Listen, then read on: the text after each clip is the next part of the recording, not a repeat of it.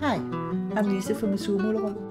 We are very conscious about the effect that single-use plastic and other disposable products have on our environment. Before we can change the world, we have to take a close look at ourselves and what we can do to reduce our unnecessary waste of resources. We're not by any means perfect, but we do try to change our habits one by one and replace them with more environmentally friendly ones. In this video, we'll show you some of the habits that we have changed and things that we've learned along the way. We are Andy and Lisa, a musician and an illustrator. This is where all our crazy ideas come together. Welcome to the Soundcloud. We have made reusable produce bags that we take with us when shopping to avoid the use of plastic bags. Wherever possible, we choose loose fruit and vegetables, put them in our own bags and shopping bags. No single-use plastic. We have also made reusable vegetable fresh bags, not only to avoid storing in plastic bags, but to make our vegetables last much longer in the fridge. Click on the link above or in the description below to see how to make these vegetable fresh bags. One of the things we have changed is the way we make coffee and tea. We had a pot-based coffee maker and became very aware that for every cup of coffee we produced a plastic coffee pot to throw away. What a waste. So we bought a mocha pot and have ever since made the most wonderful coffee the old-fashioned way. Admittedly, it does take a little more effort and a little more cleaning, but it's well worth it for the environment.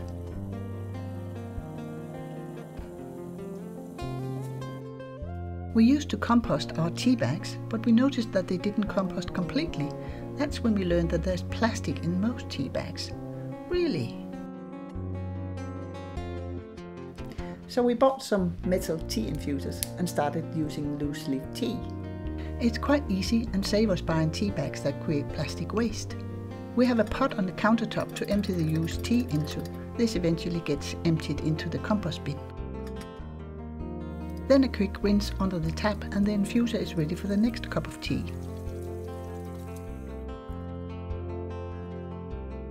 The water also prevents tea dust from going everywhere. It is a few years ago now that we became a no paper towel household.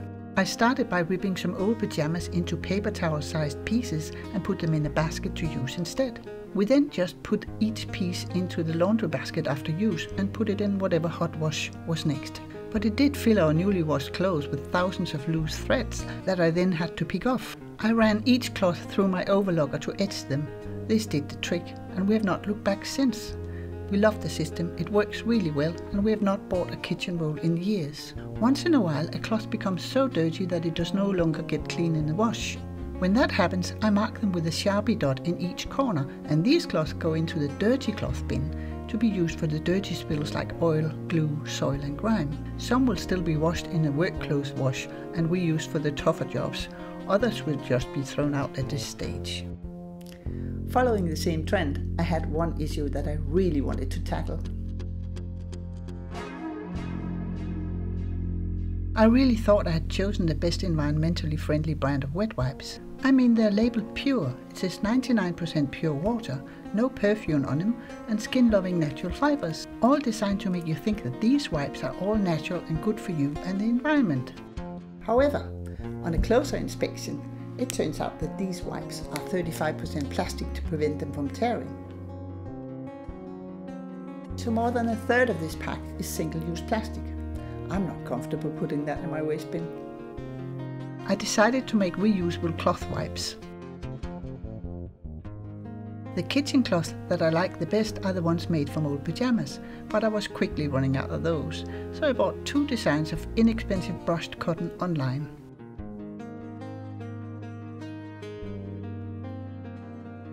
I bought these see-through boxes so we can have each our own personal wet wipes in the bathroom.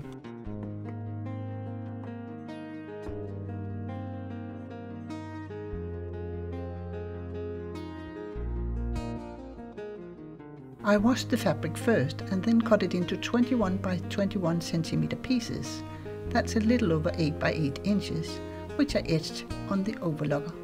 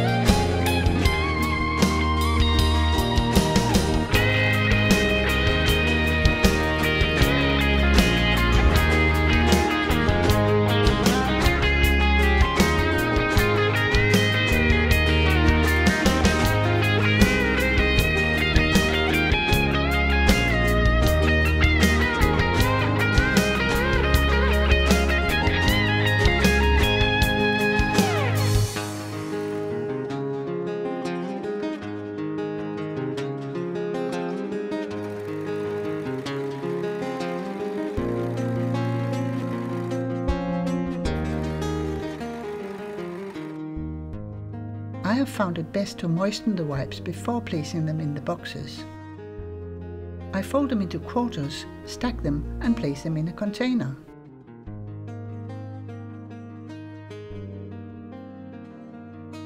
Using 1 liter of pure filtered water with 5 drops each of lavender and chamomile essential oils,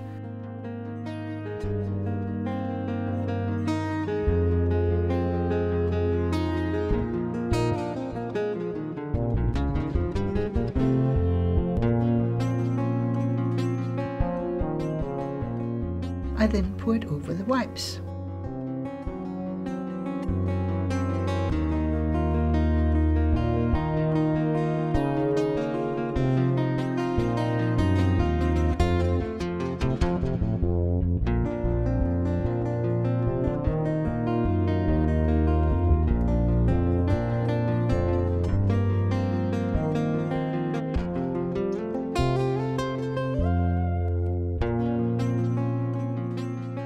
I turn them a few times to make sure they are soaked all the way through.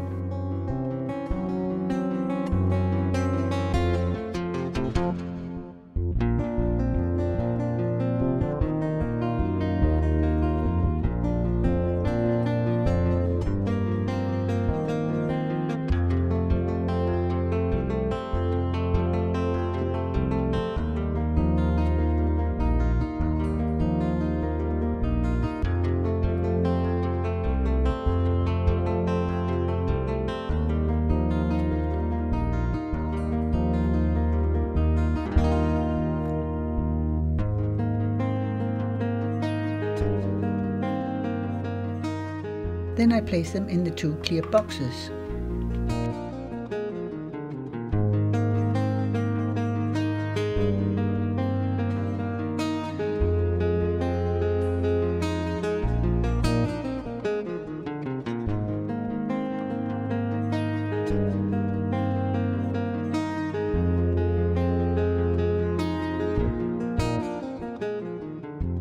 The reusable wet wipes are now ready to use.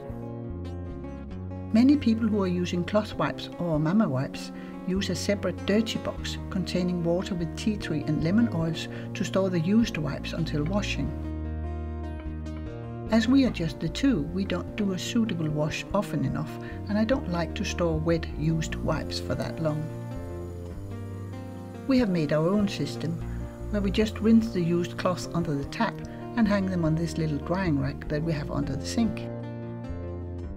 When they are dry, we just put them in the laundry basket until wash day. This works for us, but of course you can choose whatever system works for you.